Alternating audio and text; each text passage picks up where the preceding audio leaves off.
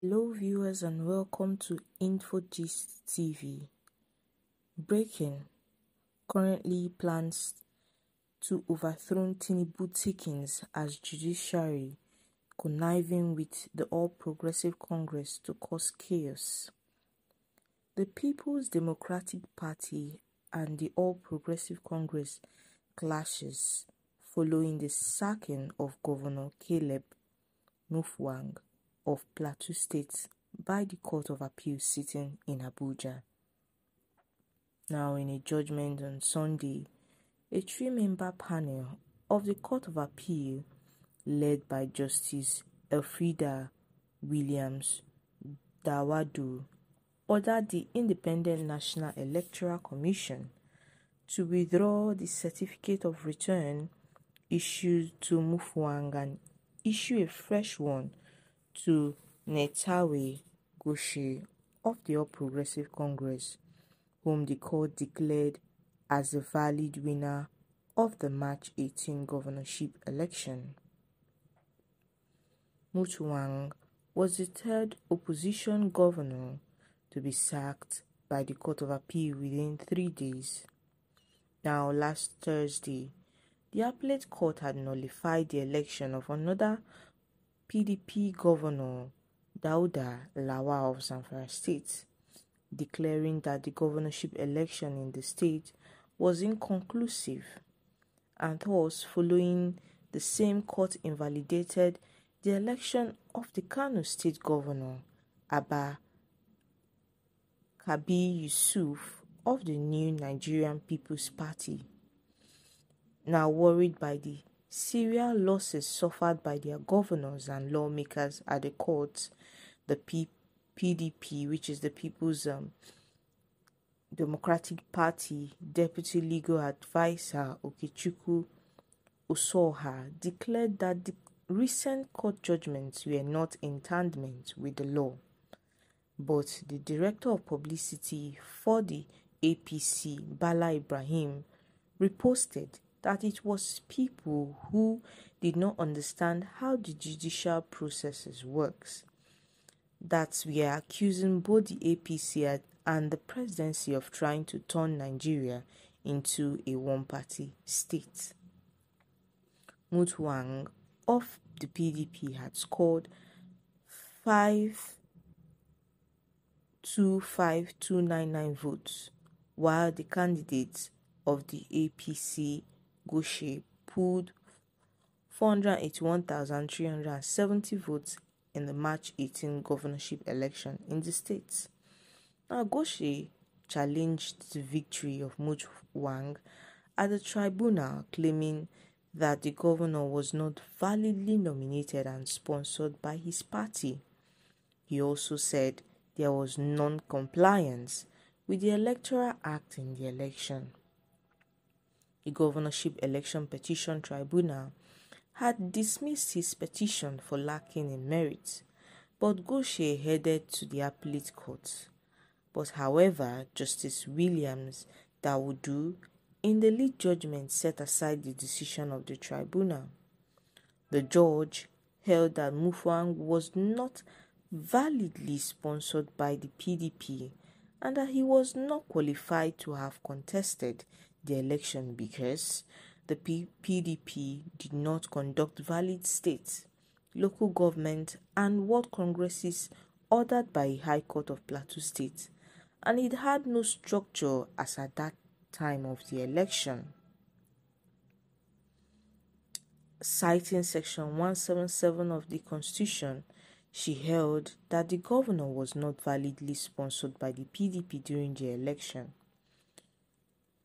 She also held that the party violated a court order directing it to conduct a valid congress in the 17 local government areas of that state. Williams Dawudu said there was no evidence that the PDP complied with a subsisting High Court order which had directed it to conduct the party congress prior to its sponsorship of the governorship and other candidates. The court held that the issue of qualification is both a pre-election and a post-election matter, contrary to the findings of the tribunal, which held that the appellant lacked the locus to contest the validity of the respondents.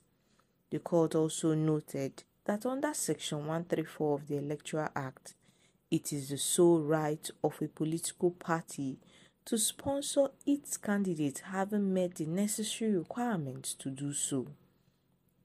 So she then ordered INEC to retrieve the certificate of return issued to the governor and issue a fresh certificate of return to the Goshe. Williams Dawudu said the judgment of the tribunal affirming the election of Governor Caleb stands to be set aside, that this appeal is hereby allowed. The issue is resolved in favor of the appellants. And speaking on the verdict, the deputy PDP legal advisor Osuoha, who said he did not have a copy of the judgment yet, explained that there were 3 grounds for the election petition matter. He said one is that when somebody is claiming that he won an election with the most number of valid votes, the person will have to prove it. And the second is malpractice. The person who alleged would have to prove it. Then qualification, whether the person was qualified or not. So these are the grounds. It is in the public domain that Nigerians and the People's Democratic Party PDP are not too comfortable with the judgments from the courts these days. In the ruling party APC, impunity is so much. They try to influence some of these institutions to force their party on Nigerians. This is the ugly side of it. Also has stressed that most of the recent judgments are not really in tandem with the law. Most times, the justices come up with technicalities.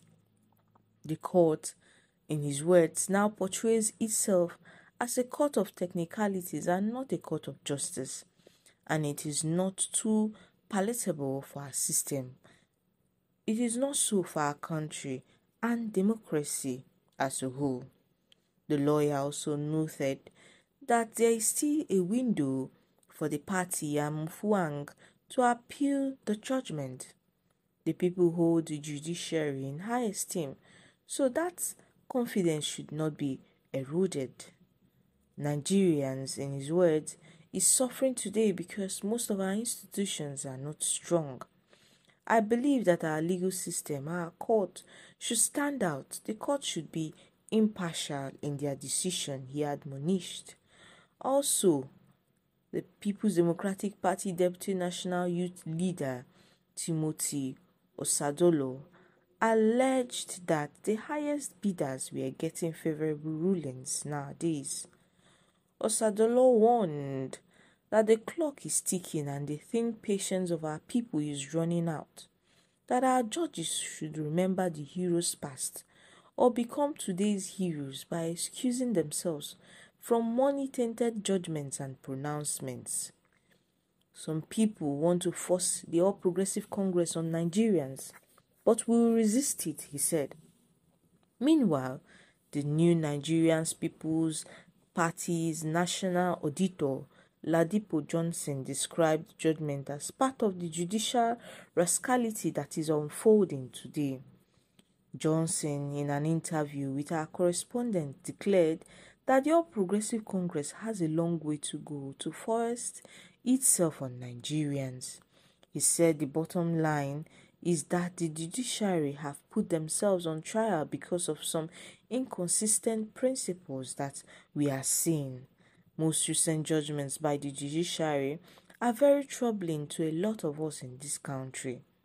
Now, on whether this is a deliberate effort to foist the All Progressive Congress on Nigerians, he said, even if this is not an attempt to foist the All Progressive Congress on Nigerians, it will have the effect. It is a long way for them to force APC on Nigerians because PDP has many states. So it is far away from it. The the NMPP national auditor declared that so there is judiciary rascality going on. Yes, I haven't read the judgment, but from the extract I've seen, there is a sort of rascality going on, that we no longer have confidence in the judiciary.